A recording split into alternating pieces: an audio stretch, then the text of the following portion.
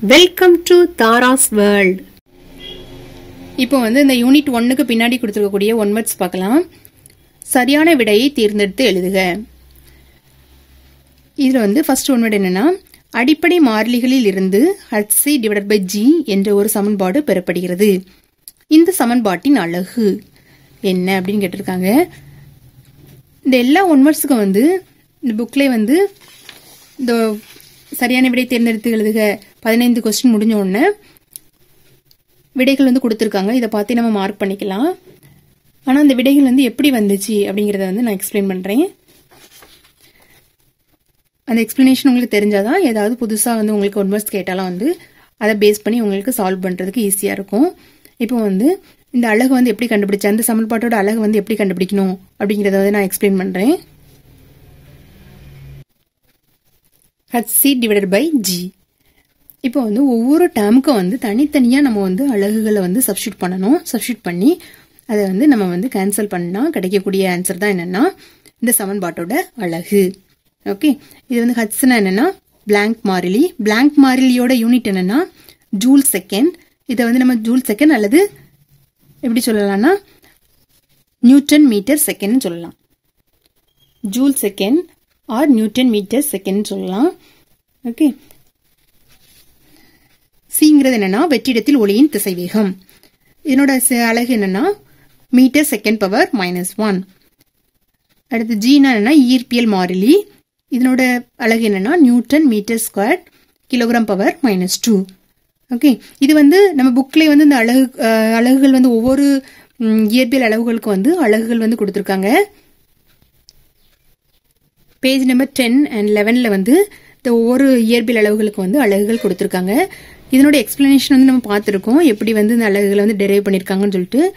அதாவது இதுக்குள்ள ஃபார்முலாஸ் எழுதிட்டு அந்த ஒவ்வொரு இதுக்கும் அலகு போட்டு அதுக்குள்ள ஃபைனல் அலகை கண்டுபிடிச்சிருப்பாங்க. ஓகே, இதை இந்த டேப்லேஷன் நம்ம எக்ஸ்பிளனேஷன் பார்த்துருக்கோம். அந்த வீடியோஸ் பாருங்க, உங்களுக்கு ஈஸியா இருக்கும். இதுல இருந்தா அந்த அலகுகளை நம்ம எடுத்து எழுதியிருக்கோம். ஓகே, இப்போ ஒவ்வொரு டைமுக்கும் சப்ஸ்டியூட் பண்ணிடலாம். இப்போ ஹச்சுக்கு என்ன, ஹச்சுக்கு பிளாங்க் மாறிலிக்கு என்ன அலகு பார்த்தோம், நியூட்டன் மீட்டர் செகண்ட். இது சப்ஸ்டியூட் பண்ணிடலாம். அடுத்து வெற்றிடத்தில் ஒளியின் திசைவேகம் மீட்டர் செகண்ட் பவர் -1 சிக்கு போட்டுருங்க.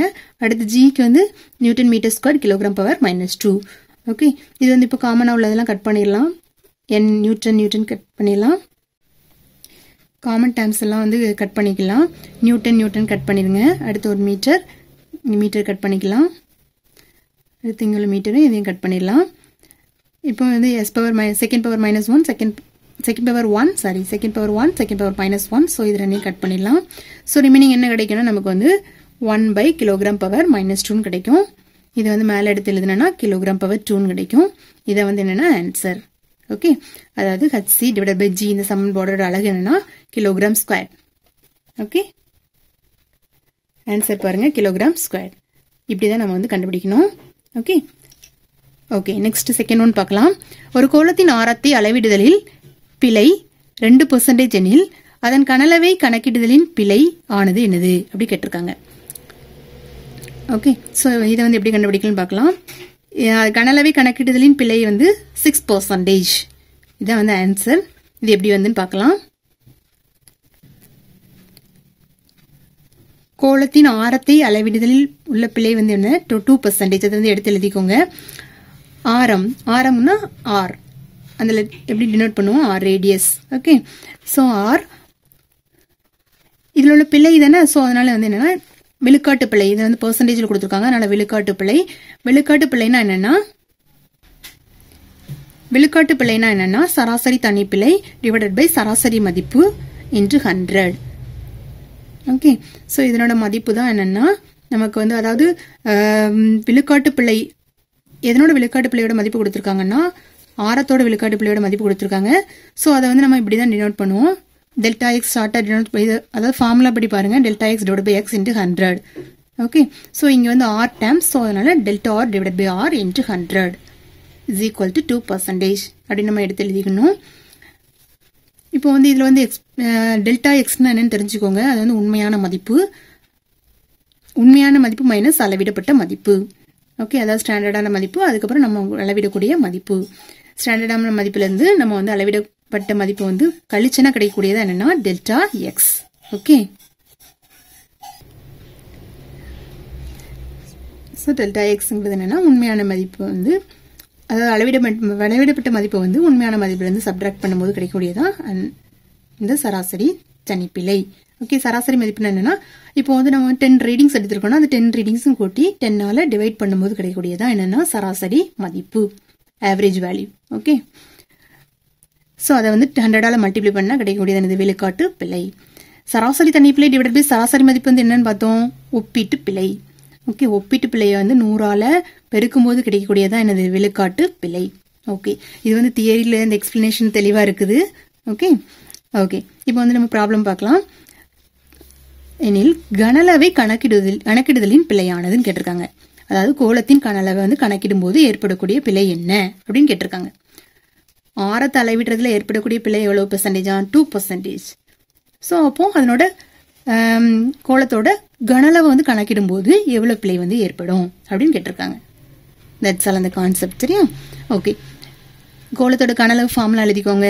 V is equal to 4/3 pi r cube. Okay, அப்போ கோலத்தின் கனஅளவை கணக்கிடுதலின் பிழை. ஸோ இப்போ இந்த வீக் டேமுக்கு வந்து இந்த பிழையோட டேம் எழுதலாமா? ஓகே, ஸோ இந்த கோலத்தின் கனஅளவோட பிழை எழுதும் போது delta V divide by V into 100 is equal to, இதில் வந்து வேரியபிள் டேர்ம்ஸ்க்கு மட்டும்தான் நம்ம எழுதுவோம். இது வந்து ஸ்டாண்டர்டா, இது வந்து நம்பர், ஸோ அதனால ஸ்டாண்டர்டான வேல்யூ, பை வந்து ஸ்டாண்டர்டான வேல்யூ 3.14. ஓகே, ஸோ இந்த ஆர் தான் வேரியபிள், அதாவது மாறக்கூடியது. ஸோ அதுக்கு தான் நம்ம எழுதணும். மற்ற எல்லாத்தையுமே நம்ம வந்து நம்ம எழுத வேண்டாம். மாறக்கூடிய வேல்யூஸ்க்கு மட்டும்தான் என்னதுன்னா நம்ம பிழை வந்து கண்டுபிடிக்க முடியும். Okay, delta R divide by R, R கியூப்ல, so whole power 3 போட்டுக்கோங்க இன்ட்டு 100. ஓகே, ஸோ அதுக்கப்புறம் வந்து இது வந்து அடுக்கு இருக்குது. அப்படி தான் இந்த டேமுக்கு வந்து ஒரு அடுக்கு 3 இருக்குது.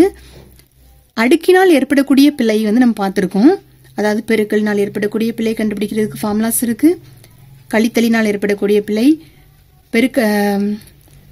அதாவது கழித்தல், கூட்டல், கழித்தல், பெருக்கல், வகுத்தல், அடுக்கு, இது எல்லாத்தினாலையும், அதாவது இதையும் நம்ம செய்யும் போது ஏற்படுறதுனால ஏற்படக்கூடிய பிழையை வந்து கண்டுபிடிக்கிறதுக்கு வந்து நமக்கு வந்து ஃபார்முலாஸ் இருக்குது. ஸோ அந்த ஃபார்முலாஸ் தான் இப்போ வந்து இது வந்து அடுக்கு இருக்குது. ஸோ அதனால அடுக்குனால் ஏற்படக்கூடிய பிழையை வந்து கண்டுபிடிக்கிறதுக்கு ஃபார்முலாஸ் அப்ளை பண்ணுவோம். அது என்ன ஃபார்முலானா a பவர் n அப்படிங்கிற டேம் இருந்துச்சுன்னா delta z divide by z எப்படி இருக்கும்னா n, அதாவது இந்த n கீழே கொண்டு வரணும், n delta a divide by a. Okay, n delta a divide by a எழுதணும். ஓகே, ஸோ அதே இது இங்கே அப்ளை பண்ணலாமா? 3 delta R divide by R formula use பண்ணி நம்ம இப்படி எழுதியிருக்கோம். Okay, into 100. ஸோ 3 எழுதிக்கோங்க. Delta R divide by R into 100, what is the value? 2 அப்படிதானே? So 2%. Okay, so 2%. So 3 into 2 6. So 6% தான் என்னென்ன ஆன்சர். ஓகே, ஸோ அப்போ என்ன ஆன்சர்? கோலத்தின் கனஅளவை கணக்கிடுதல் பிழை வந்து எவ்வளோனா 6%. ஸோ ஆன்சர் பாருங்க, செகண்ட் ஒனுக்கு 6%. நெக்ஸ்ட் தேர்ட் கொஸ்டின் பார்க்கலாம். அலைவுறும் ஊசலின் நீளம் மற்றும் அலைவு நேரம் பெற்றுள்ள பிழைகள் முறையே 1% மற்றும் 3% எனில் ஈர்ப்பு முடுக்கம் அளவிடுதலில் ஏற்படும் பிழை என்ன அப்படின்னு கேட்டிருக்காங்க. அதாவது அலைவுறும் ஊசலோட நீளம் மற்றும் அலைவு நேரம் பெற்றுள்ள பிழைகள் வந்து கொடுத்துருக்காங்க 1%, 3%. அப்படின்னா ஈர்ப்பு முடுக்கம் அளவிடுதலில் ஏற்படக்கூடிய பிழை என்ன அப்படின்னு கேட்டிருக்காங்க. ஓகே, இதுக்கு வந்து ஆன்சர் என்னன்னா 7%. இது வந்து எப்படி வந்துன்னு பார்க்கலாம். ஃபர்ஸ்ட் வந்து இதை எடுத்து எழுதிக்கோங்க. அலைவுறும் ஊசலின் நீளம் பெற்றுள்ள பிழை delta L divide by L into 100. இது எவ்வளோ கொடுத்துருக்காங்க? 1%. ஓகே, நீளம் 1%, அலைவு நேரம் 3%. ஸோ எடுத்து எழுதிக்கோங்க. அலைவு நேரம் பெற்றுள்ள பிழை delta D divide by D into 100 is equal to 3%. Okay, next ஈர்ப்பு முடுக்கம் அளவிடுதலில் ஏற்படும் பிழை என்ன, இதை தான் நம்ம கண்டுபிடிக்கணும். Delta G divide by G into 100 என்னன்னு கண்டுபிடிக்கணும். ஓகே, ஸோ இப்போ வந்து நம்ம அந்த ஈர்ப்பு முடுக்கத்தில் உள்ள ஃபார்முலா எழுதிக்கலாம். ஃபர்ஸ்ட் வந்து நம்ம கோலத்தின் கனளவு கண்டுபிடிக்கும் போது கோலத்தோட கனளவோட ஃபார்முலா எழுதிட்டு அதில் உள்ள பிழை எடுத்து எழுதணும். அதே ப்ரொசீஜர் தான் இங்கே எழுதணும். ஈர்ப்பு முடுக்கத்தோட ஃபார்முலா எழுதிக்கலாம். G is equal to 4/² L divided by T². Okay, இப்போ வந்து இதனோட பிழை எழுதுவோம். இதுக்கு பிழை எழுதுனா என்ன வரும்? Delta G divided by G into 100. Okay, இது வந்து ஸ்டாண்டர்டான இது வந்து நம்பர், இது ஸ்டாண்டர்டான வேல்யூ. ஸோ ரிமைனிங் டேர்ம்ஸ்க்கு வந்து நம்ம எழுதுவோம் L/T². L/T². இது வந்து ரெண்டு டேர்மும் வந்து டிவிஷனில் இருக்குது. அப்படிதானே? இப்போ வந்து தனித்தனியாக இதுக்கு வந்து எல்லுக்கு வந்து பிழை என்னன்னா delta L divided by L into 100. டீக்கு என்ன எழுதுவோம்னா டீக்குள்ள பிழை என்னன்னா delta T divided by T squared. So அதனால ஸ்கொயர்ட் போட்டிருக்காங்க into 100. ஓகே, இது வந்து வகுத்தல்ல இருக்கிறதுனால அந்த வகுத்தல்னால் ஏற்படக்கூடிய பிழைக்குள்ள ஃபார்முலா என்னன்னா ப்ளஸ் போட்டு எழுதணும். ஓகே, அதாவது இங்கே பாருங்க,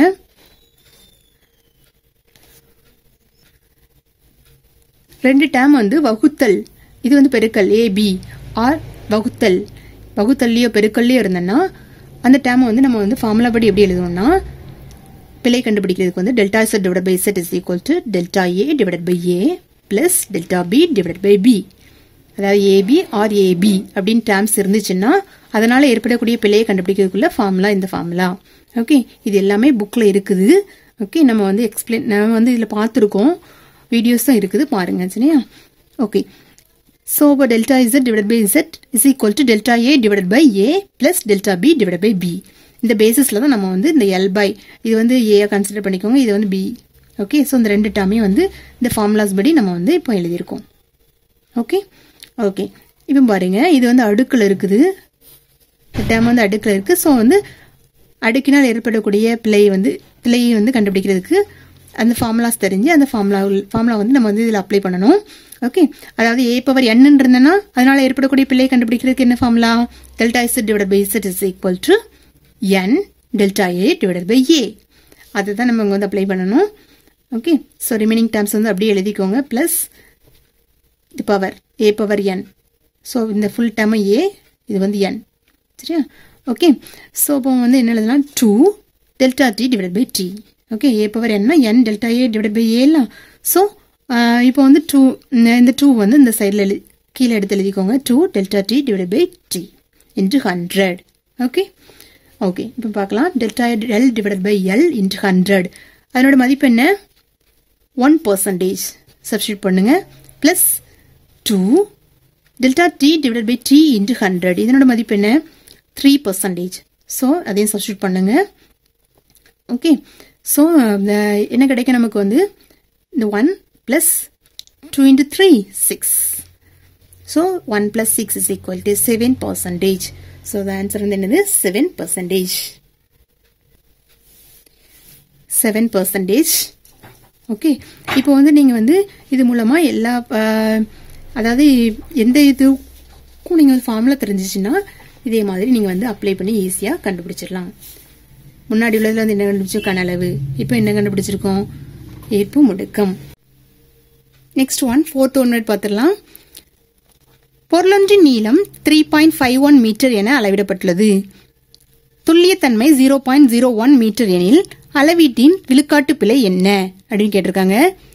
இதில் வந்து பொருளொன்றின் நீளம் கொடுத்துருக்காங்க, அதுக்கப்புறம் அதனோட துல்லியத்தன்மை வந்து 0.01 மீட்டர்னு கொடுத்துருக்காங்க. அப்போ அளவீட்டோட விழுக்காட்டு பிழை என்ன அப்படின்னு கேட்டிருக்காங்க. எப்படி கண்டுபிடிக்கணும்னு பார்க்கலாம். இப்போ கொடுத்துருக்கதை வந்து எடுத்து எழுதிக்கோங்க. பொருளொன்றின் நீளம் L வேல்யூ கொடுத்துருக்காங்க. L is equal to 3.51 metre. அதுக்கப்புறம் துல்லியத்தன்மை வந்து என்னது? Delta L. துல்லியத்தன்மைனா delta L is equal to 0.01 metre. அதாவது டெல்டா L என்னன்னா உண்மையான மதிப்பிலிருந்து அளவிடப்பட்ட மதிப்பை வந்து கழிக்கும் போது கிடைக்கக்கூடியதான் என்னன்னா டெல்டா L. அந்த மதிப்பு தான் இதில் கொடுத்துருக்காங்க, 0.01 மீட்டர். இப்படி எடுத்து எழுதிக்கோங்க. விழுக்காட்டு பிழையோட ஃபார்முலா என்ன? நம்ம ஏற்கனவே தியரியில் பார்த்துருக்கோம். Delta AM divided by AM into 100. சரியா? விழுக்காட்டு பிழையோட எக்ஸ்பிளனேஷன் பார்த்துருக்கோம், அந்த எக்ஸ்பிளனேஷன் பார்த்துக்கோங்க. ஸோ அதில் வந்து என்ன ஃபார்முலா, அந்த ஃபார்முலா படிச்சுக்கோங்க. விழுக்காட்டு பிழை equal to delta AM divided by AM into 100. இதில் வந்து நம்பர் சேஞ்ச் பண்ணி கொடுத்தாலும் நீங்கள் வந்து அந்த ஒன் வேர்டுக்கு வந்து சால்வ் பண்ணுறதுக்கு தெரியணும். ஸோ அதுக்கு வந்து என்ன செய்யணும்னா உங்களுக்கு வந்து விழுக்காட்டு பிழையோட ஃபார்முலா தெரியணும். ஓகே ஓகே இப்போ வந்து நீளத்துக்கு தானே கொடுத்துருக்காங்க. ஸோ இந்த டேர்மை வந்து நீளத்தில் மாற்றி எழுதிடலாம். Delta L divided by L into 100. Okay இப்போ வந்து நம்ம டெல்டா எல் மதிப்பும் தெரியும், எல் மதிப்பும் தெரியும். ஸோ இப்போ சப்ஸ்டியூட் பண்ணுங்க. டெல்டா எல் மதிப்பு என்ன? 0.01, எல் மதிப்பு 3.51 மீட்டர். ஓகே இப்படி போட்டுட்டு இன்ட்டு 100. இப்போ வந்து இதை டிவைட் பண்ணணும். டிவைட் பண்ணுறதுக்கு வந்து நம்ம வந்து கால்குலேட்டர் யூஸ் பண்ணக்கூடாது, எக்ஸாமில் கால்குலேட்டர் யூஸ் பண்ணக்கூடாது. ஸோ அதனால் லாக் புக்கை யூஸ் பண்ணி தான் கண்டுபிடிக்கணும். ஸோ லாக் புக்கை யூஸ் பண்ணி கண்டுபிடிக்கிறது வந்து ரொம்ப ஈஸி. சரியா? லாக் புக்கை யூஸ் பண்ணி எப்படி நீங்கள் வந்து சால்வ் பண்ணணும் அப்படிங்கிறத வந்து நான் எடுத்துக்காட்டு ப்ராப்ளம் தென் பயிற்சி கணக்குலையும் வந்து நான் வந்து எக்ஸ்பிளைன் பண்ணியிருக்கேன். ஸோ அதை பாருங்கள், உங்களுக்கு நல்லா புரியும். ஓகே ஃபஸ்ட்டு இதுக்கு லாக் கண்டுபிடிங்க, அதுக்கப்புறம் இந்த கீழே உள்ள மதிப்புக்கு லாக் கண்டுபிடிங்க. இது வந்து வகுத்தலில் இருக்குது. ஸோ அதனால் என்ன செய்யணும்னா கழிக்கணும், அந்த லாக் மதிப்புகளை வந்து கழிக்கணும். இது பெருக்கல்ல இருந்தால் லாக் மதிப்புகளை கண்டுபிடிச்சு என்ன செய்யணும்? கூட்டணும். ஓகே ஓகே இப்போ வந்து லாக் மதிப்புகள் நம்ம கண்டுபிடிச்சாச்சு. லாக் புக்கில் எடுத்து பார்க்கணும். இந்த வேல்யூக்கு லாக்ரிதம் டேபிளில் வந்து இந்த வேல்யூக்கு நேராக என்ன வேல்யூஸ் கொடுத்துருக்காங்களோ அந்த வேல்யூ எடுத்து எழுதணும். ஓகே ஸோ அதை வந்து எப்படி நம்ம பார்க்கணும், எப்படி எடுத்து எழுதணும், அப்படி எல்லா எக்ஸ்பிளனேஷனும் நம்ம வந்து பயிற்சி கணக்கு எடுத்துக்காட்டு கணக்கில் வந்து நான் போட்டிருக்கேன், நீங்கள் பாருங்கள். சரியா? நல்லா புரியும். ஓகே இப்போ வந்து சப்ட்ராக்ட் பண்ணி இந்த வேல்யூ கிடைக்கும். அந்த வேல்யூக்கு வந்து நம்ம வந்து ஆன்டிலாக் கண்டுபிடிக்கணும். ஓகே ஆன்டிலாக் கண்டுபிடிச்சி நமக்கு கிடைச்சிருக்க ஆன்சர் என்னன்னா 0.2849. ஓகே இதை வந்து 2 டிஜிட்டில் நம்ம வந்து பாயிண்ட்டுக்கு அப்புறம் 2 டிஜிட் எழுதுறோம் எடுத்து. ஸோ அதனால 0.28%. இதுதான் என்னோட ஆன்சர். அதாவது அளவீட்டில் உள்ள விழுக்காட்டு பிள்ளையோட ஆன்சர் என்னது? 0.28%. ஃபோர்த் ஒன் ஆன்சர் பாருங்க, C 0.28%. Okay yes. Next one பார்க்கலாம். ஃபிஃப்த் ஒன், கீழ்கண்டவற்றில் அதிக முக்கிய எண்ணூறுகளை கொண்டது எது? இதில் 4 வேல்யூஸ் கொடுத்துருக்காங்க. எல்லா இதுக்குமே முக்கிய எண்ணூறு கண்டுபிடிக்கணும். அதில் எந்த மதிப்புக்கு வந்து அதிக முக்கிய எண்ணூறு இருக்குது அப்படின்னு பார்க்கணும். ஆன்சர் வந்து என்னன்னா 6.3200 ஜூல். ஓகே இந்த முக்கிய எண்ணூறு டாப்பிக்கை வந்து நம்ம வந்து தியரியில் எக்ஸ்பிளைன் பண்ணியிருக்கோம். அதாவது என்ன அதை பற்றி டீட்டெயிலாக எல்லாமே பார்த்துருக்கோம். எப்படி முக்கிய எண்ணூறு கண்டுபிடிக்கணும், அதுக்கு என்னென்ன ரூல்ஸ் இருக்குது எல்லாமே வந்து நம்ம புக், இது வந்து புக் பேஜ் நம்பர் 27ல் இருக்குது. இதில் வந்து இந்த விதிகள் நான் கொடுத்துருக்காங்க பாருங்கள், இந்த டேபிள். இது வந்து தியரி வீடியோஸில் வந்து நான் வந்து எக்ஸ்பிளைன் பண்ணும்போது இது போட்டிருக்கேன், அதை பார்த்துக்கோங்க. அதை பார்த்தோன்னா நீங்கள் ஈஸியாக அப்ளை பண்ணி முக்கிய எண்ணூறு வந்து கண்டுபிடிச்சிடலாம். இப்போ ஃபர்ஸ்ட் நம்பர் எடுத்துக்கிடுவோம், 0.007. இதில் வந்து பாயிண்ட்டுக்கு, அதாவது இது வந்து லெஸ் தென் நம்பர். ஸோ அதனால் என்ன செய்யணும், பாயிண்ட்டுக்கு முன்னாடி உள்ள ஜீரோவும் பின்னாடி உள்ள ஜீரோ வந்து முக்கிய எண்ணூறு கிடையாது. ஸோ அப்போ அதுக்கப்புறம் உள்ளது என்னது, ஒரே ஒரு டிஜிட் தான் இருக்குது. ஸோ இதனோட முக்கிய எண்ணூறு என்ன? 1. இது எல்லாமே நம்பர்ஸ். செகண்ட் ஒன், ஸோ எல்லாமே நம்பர்ஸ்னால் எல்லா நம்பர்ஸ் இருந்ததுன்னா எல்லா இதையுமே கவுண்ட் பண்ணி எழுதணும். அதுதான் அதனோட முக்கிய எண்ணூறு. ஓகே இப்போ 2.64னா இப்போ இது எல்லாமே எண்கள். ஸோ அதனால இது எல்லாமே முக்கிய எண்ணூறுவா கவுண்ட் பண்ணணும். 1 2 3. அதுக்கப்புறம் இந்த பாருங்க, இது வந்து லெஸ் தென் நம்பர். ஸோ அதனால என்ன பண்ணணும், லெஸ் தென் நம்பர்னா பாயிண்ட்டுக்கு முன்னாடி உள்ள ஜீரோவும் பின்னாடி உள்ள ஜீரோ வந்து முக்கிய எண்ணூறு கிடையாது. அதுக்கப்புறம் உள்ளதை கவுண்ட் பண்ணணும். 1 2 3 4. Okay next fourth one, 6.3200. Okay இப்போ பாருங்க, இது நம்பருக்கு அப்புறம், அதாவது பாயிண்ட்ல உள்ள நம்பருக்கு அப்புறம் தான் ஜீரோஸ் வந்துருக்கு. ஸோ அதனால இது வந்து முக்கிய எண்ணூறு தான். அதுக்கப்புறம் அழகும் கொடுத்துருக்காங்க. ஸோ அதனால லாஸ்ட்ல கொடுத்துருக்க ஜீரோஸ் வந்து முக்கிய எண்ணூறுகளாக தான் கருதப்படும். ஸோ அதனால இதனோட முக்கிய எண்ணூறு என்ன?